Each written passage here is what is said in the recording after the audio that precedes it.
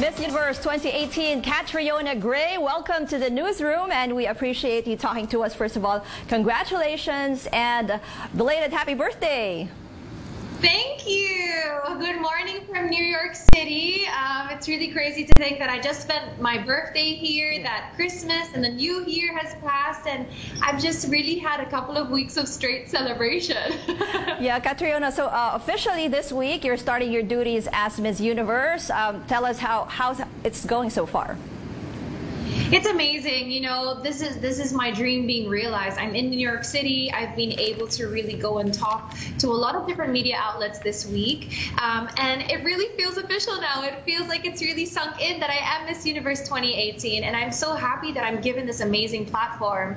And to see that all the Filipinos, all of the fans are still supporting in the journey. They're still alongside by me. So it's a great, great feeling. How's New York so far for you? Were there any adjustments that you had to make in terms of weather, maybe? It's quite cold. The weather is the biggest adjustment, if anything. But the Miss Universe organization has made the move very smooth for me. They're taking care of me. And also, this isn't my first time in the city, so I'm not necessarily familiar, but it isn't completely new either. But it's such an exciting place to be. And you were making the rounds of media networks there in the U.S. How was your experience? A lot of them are giving you good reviews, with one anchor even saying you're like the perfect Miss Universe. Thank you. I mean, I'm having fun. And also I'm learning every step of the way, because being flung into this worldwide arena, of course, before I was just a Miss Philippines, but now being a Miss Universe, I have this huge audience, and being able to share the messages about my advocacy, about my causes, what's dear to my heart, what's near to my heart. It gives me so much fulfillment that I've been given this platform. And talking about your advocacy, so how do you plan to further pursue promoting education for children, and even your advocacy on HIV/AIDS?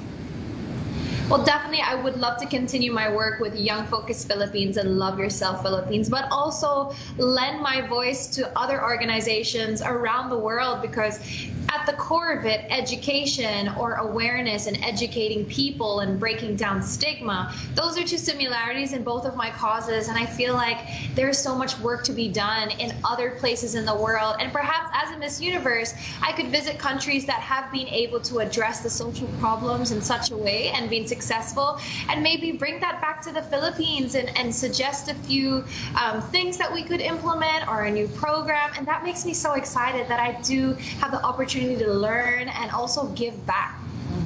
And many are already looking forward to your homecoming. But over the holidays, you mentioned in some interviews that you were able to spend Christmas and New Year actually here in the Philippines. How was it? Yes, it was a very, very quiet holiday season for me. I really did hide a little bit. I spent a very quiet Christmas and New Year with my family, my parents, because prior to seeing them in Thailand for the coronation, I hadn't seen them since March, because they do reside abroad. So it was really nice for me to have that time, and that the Miss Universe organization allowed me that time to stay in the Philippines. But I'm really looking forward to homecoming, because really I haven't celebrated with the Filipinos yet. I haven't had that opportunity to really, you know, celebrate the wins. So it's something I'm super looking forward to.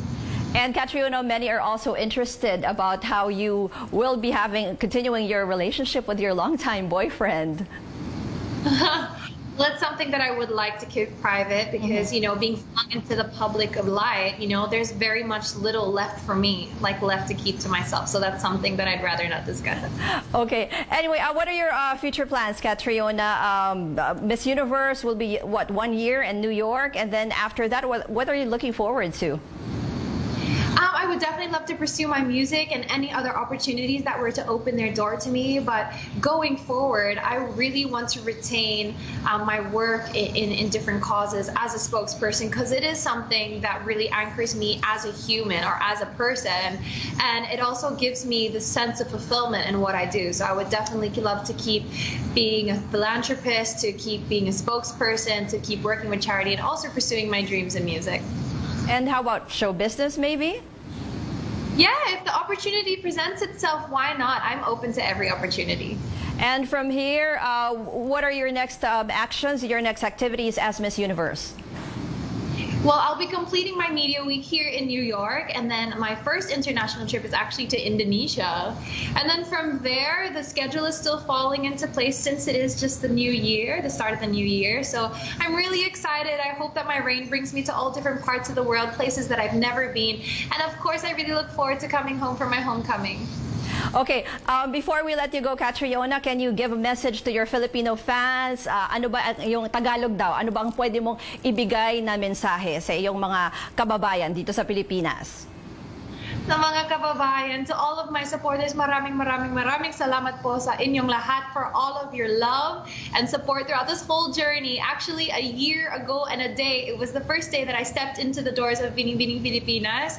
And to think that you've been with me every step of this journey, and I really wouldn't be here if it wasn't for the strength that I draw from you, the inspiration that I draw from you as supporters. So thank you so much. Mahal ko kayo. Sobra. I love you guys. And any special message daw to your kababayans naman in Bicol? Talagang mga #1 supporters mo rin yan, Catriona. Yes, also to everyone in Bicol, I hope that you're safe and recovering from the recent storms.